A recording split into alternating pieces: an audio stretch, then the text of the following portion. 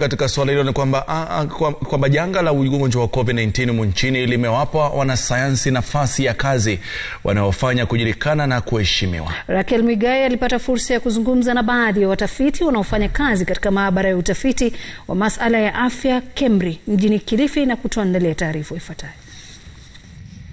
My name is Agnes Mutiso. I work in the laboratory. I'm a laboratory technologist.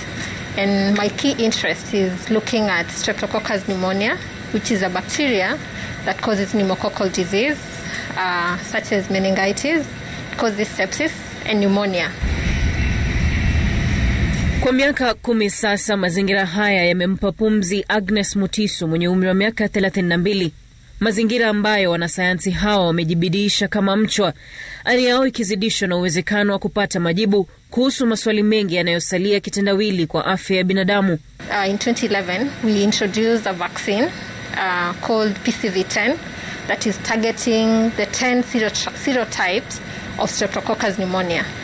And so there is a publication that we did in 2019 that showed the impact of the vaccine, showing that there was a substantial reduction of disease that is caused by Streptococcus pneumonia for the 10 serotypes that are included in the vaccine.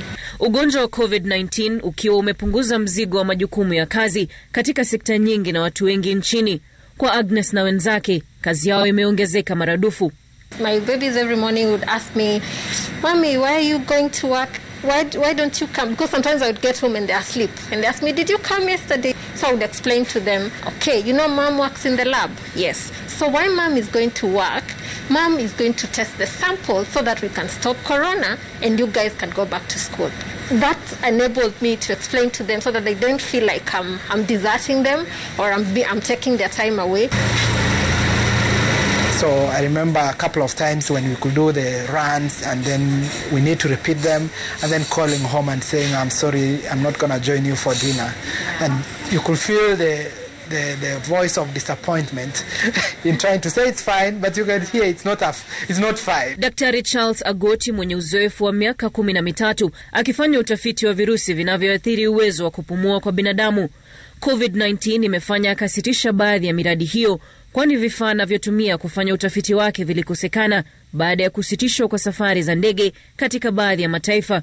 Surveillances, for instance, which make a big part of our research work, were interrupted abruptly because hospitals where sick people are supposed to go so that we meet them to collect samples, patients were being advised not to go to hospital unless really necessary. Licha ya hilo, ujio wa ugonjwa wa COVID-19 umekuwa baraka kwa kiasi fulani. The experience that I have now prepares me for future experiences or for a similar pandemic or a similar epidemic that might happen. For very long I was a respiratory virus researcher, and it never really caught my attention that I'll need to really work extra hard to give results which are required out there to make decisions real time. So in a way, it helped emphasize and remind me of the importance of the work I had been involved for very long. Hii kitokana na hali ya kuwa tafiti wanazofanya hugharamiwa na pesa za mashirika ya nje, serikali ya humu nchini ikichangia asilimia ndogo sana. Msimu wa COVID-19 umebadilisha maisha ya wengi, haswa watafiti ambao wametumia muda wao wote kutafuta majibu ya ugonjwa huu. Lakini kando na hilo, ni msimu ambao umeonyesha umuhimu na maana ya kazi yao katika taifa.